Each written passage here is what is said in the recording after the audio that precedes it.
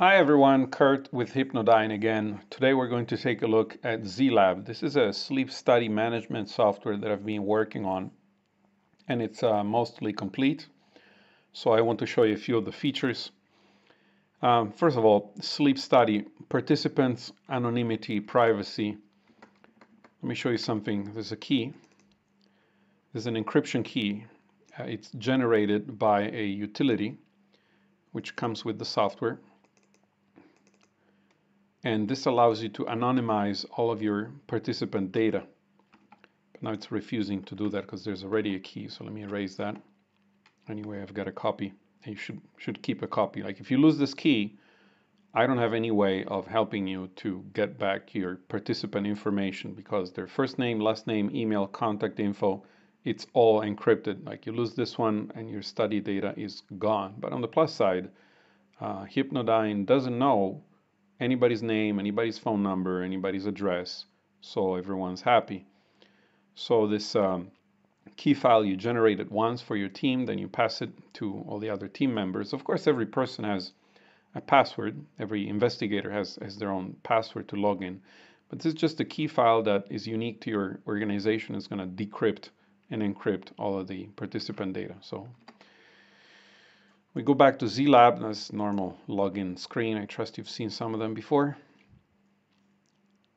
And you're taken to the dashboard where you have your studies. You can create a new one, open an existing one. You can join a study with an invitation code, a very interesting feature if you want to invite people from other teams and so on and so forth. But yeah, I try to fit almost everything in one screen so that you have a bird's eye view of just about everything. So this is the study. These are the members. Currently, there's just one member. You can invite more if you use this function here to send the invitation code. You can search. Search very fast. Then it shows you some indicators to let you know the degree of completeness. So this study, I set it to have 100 participants with 500 recordings. And so we've recruited only 2 out of 100 participants. That's not doing so well, but it's a testing study, so that's fine. And we've briefed 2. What does briefing mean? Well, if you go to the participant, you can set them to brief or unbriefed. I guess before they start with the recordings, you have to teach them how to put on the device if they take it home or what the study is about. Ask them some questions. So this helps you to keep them organized and figure out how many you've actually recruited, meaning that you've got their contact information or they volunteer to take part in the study, versus how many you've actually met or spoken on the phone or briefed on how to conduct the actual study. As far as the recordings go, they're of course tied to participants, and this section here shows you how many recordings you've acquired, or perhaps we should say uploaded, but anyway, acquired.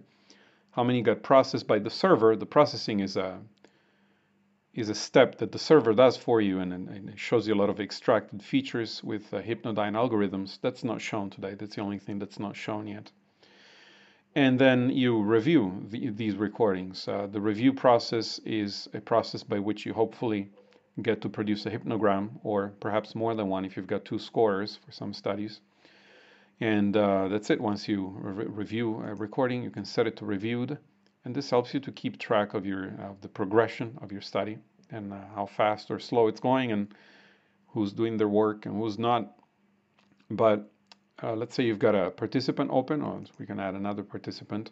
Let's call it participant 3, and last name a@b.com, my favorite email address. Now, these locks indicate that this is the information that's encrypted. The rest is visible. The reason for that is that that's not data that can be used to de-anonymize the person, so we leave it in clear. And that's it. Now I save it. And I've got myself a new participant. Now I can upload a recording. I'm going to upload a recording that's going to fail on purpose because I'm going to show you an interesting feature. If you make a mistake and upload the same file to multiple participants, as it's uploading it, it's also calculating a hash.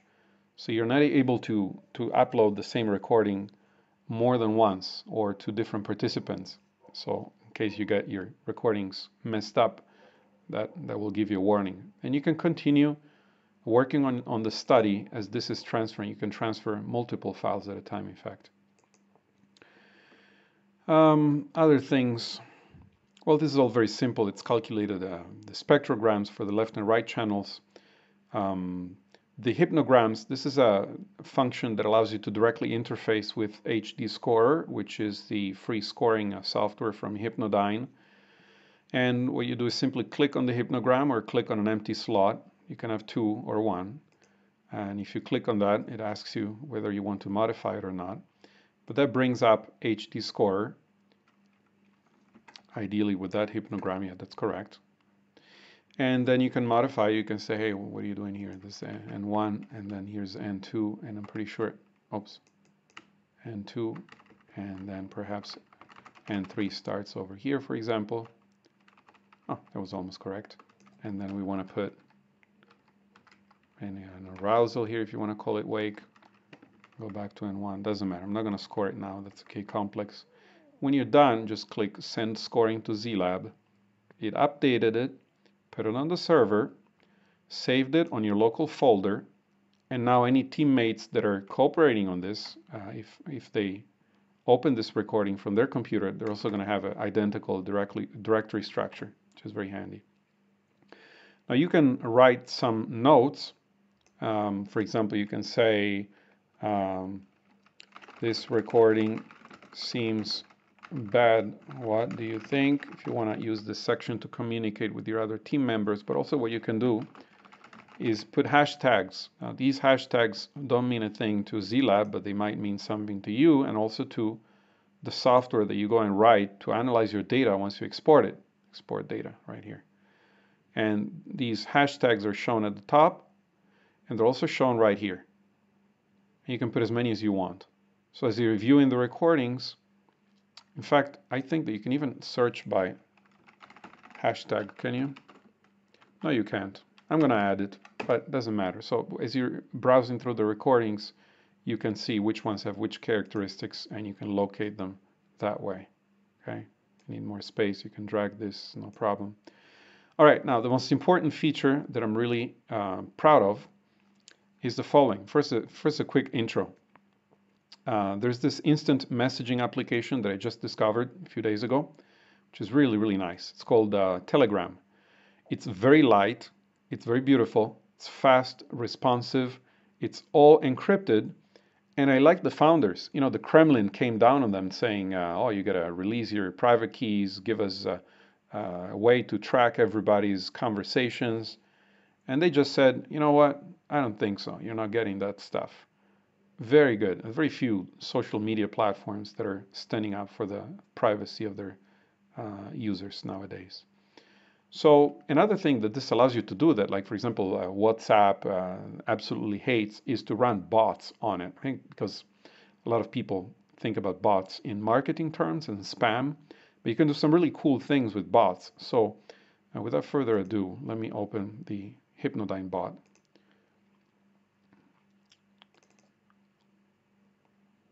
Which I call study bot, for lack of a better name. Maybe I'll find something better. So like each bot can have its own name. I suppose if you run one for your study, you're going to have your own bot name. You can choose whatever you want. But you just run the bot, and the bot connects to Telegram using some ID that you created. It takes 5 minutes to create a bot ID. Unlike, you know, for example, Skype is very difficult, and Microsoft forces you to download the SDK, connect to Azure. You can't run it locally, it's a mess. This one is so nice because you can have this software running on your PC. It's grabbing all the data from the chats, and it doesn't go through HypnoDyne, so I still don't get to see any of the personal information. But then let's see how it works. Somebody added the HypnoDyne test bot, so let's say I just did that. So I click Start, and it says, hey, welcome. So it shows me a welcome message. That's customizable, and it's coming from, I guess, this one. All right, now I'm opening these in Notepad. I don't know if you're familiar with the issue about the new line characters, but here they're all showing on one line, but if you open it in a decent text editor, it will actually look like this. So that's just a welcome. and then it's asking you to share the contact. The reason for that is that Telegram uses phone numbers as identification, and inside the participant information here, let's go and grab it. Where is it? Oh, I minimized it. Aside from the regular contact information, right? You also have the international mobile number without pluses, without any additional crap, just the numbers, because that's the Telegram ID, right? So if you want to interface with Telegram, you're going to have to add this. And what that allows the software to do is once this person has shared the contact information, now the system knows which one he is. And that's still with preserving complete anonymity. So now it gives you a welcome screen, which you can customize for your study. You can remind what the rules are, what you're trying to study, what they're supposed to do. That is here.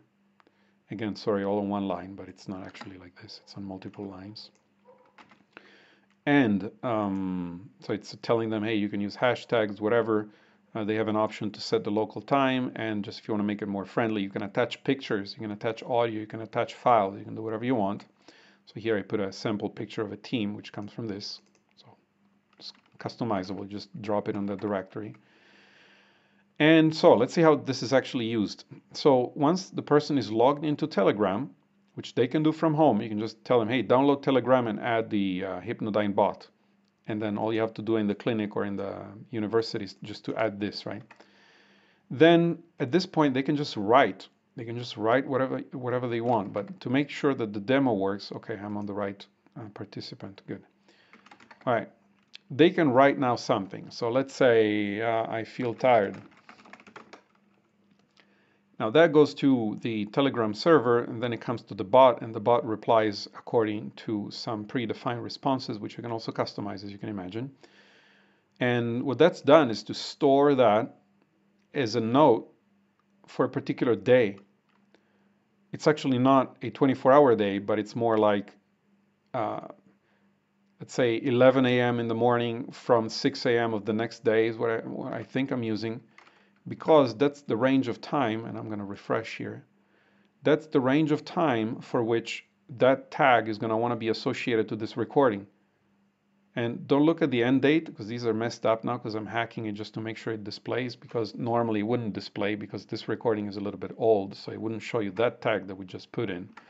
But so I changed the start date, this is the EDF file start date, to be today's date, so that now this message gets displayed jointly with this recording. See here, it put it, I feel tired. And I wonder why it's 10:21 p.m. because it's actually 10:40 p.m. Huh. I don't know, need to check that out. But anyway, this seems silly, but it's really powerful, because what you can do now is, first of all, you can tell participants, hey, whatever you do during the day, the more data, the better. Just treat the bot like your buddy, and tell it everything you're doing. If you're outside taking a walk, or what you're eating, or what you're doing. So this gives you the possibility to end up with not just brain and movement and all the ZMax sensor data, but a rich database of activities and annotations that users can input in an environment that's extremely user-friendly. It's an instant messaging application. By the way, one that's really nice and fast, and they can add their friends on it. It's growing in popularity really fast. And so they add this information because it takes not even a second to just say, I don't know, coffee. And you can customize the bot. You can say, perhaps if they say coffee, you can tell them, hey, don't drink too much coffee, or whatever you need to do, right? You can even send them reminders, like at 8 p.m., hey, you're supposed to sleep in 2 hours, and it's just going to pop up on Telegram on their phone. You can script complex behavior that has to do with the study regimen that you're trying to put in place in such a way that the participant doesn't need to be a genius or to read a whole book on how you want to run your study. They can be reminded in a piecemeal fashion, step by step, about what they're supposed to do next. Reminders, you're supposed to go to bed. Hey, it's only half an hour left. Please try to wind down. Why aren't you sleeping yet? Blah, blah, blah. And then the tagging. So the combination of being able to guide the participant through instant messaging and being able to get these tags is really powerful. Now they can write normal text or they can write hashtags. It all depends on what you tell them to do and what you want to implement in the software that's going to then parse this data. Because remember, everything is then available for you to export in plain text format to be able to get some algorithms run on. And so, for example, if you're studying the effect of coffee, you could tell them, hey, a keyword that you can use is coffee every time you have a coffee. Or if you're studying something else, you can tell them which keywords are important. And you get them right here so that as you open a new recording, you will see, oh, look, this person on that day did all these things. And you can try to make sense of the data just by looking at it. You can perhaps even discuss here, hey, what do you think? Did he drink too much coffee? And the other participants can answer it, but this is notes. I don't know if you want to use it for chatting, but then you could. And that's it. And then when you export this information, you can also do that in an automated fashion so that you take all of the studies, all of the participants that have the coffee tag, and figure out the difference between coffee days and non-coffee days. Of course, that's a trivial example. We already know coffee is bad for you, but there might be much more interesting things that you want to test, like drugs, for example, effects of a certain drug. That's it. So interface with the HD Score, seamless interaction between HD Score and ZLab. So this is a complete system by which you're able to recruit participants, brief them, keep everything under check, see what other team members are doing, invite team members to your project, upload and download files which get transferred in the background, analyze files. Then here you're going to have the information from the HypnoDyne algorithms that are going to give you all the extracted features for the night that you can also then export in text file format and do algorithms on. So it's a complete platform to manage a sleep study, but also do something novel and quite interesting, which is to guide participants in real time through text messaging and also be able to get real-time annotations from them. And the big deal is not that they can annotate, because they've always been able to do it. They could write on a piece of paper, they could send you an email, but just the sheer ease with which they can actually just open up this thing and send a message. You know, they open up the application, it's still on the bot screen. That's unprecedented. So you might get a lot of really interesting data to figure out patterns and discover new mechanisms of how sleep is affected by a bunch of different things. I hope this was interesting. I hope the recording quality came out okay. I'm going to demo all this stuff at ESRS 2018. That's the 24th Congress of the European Sleep Research Society. That's happening in Basel, Switzerland. So just Google ESRS 2018. You're welcome to come over and check out ZMax and ZLab. And also we will be at Somnex Show. The URL is somnexshow.com. That's in October in London. And I look forward to seeing you there. I hope this has been interesting. If you have any questions. Oh, yes. So there's a group for HypnoDyne. Just look for HypnoDyne in Telegram. I hope it comes up. And that's a group right there where you can discuss with other researchers that are interested in ZMax, or you can just send us an email. That's all I have for today. Thanks for watching.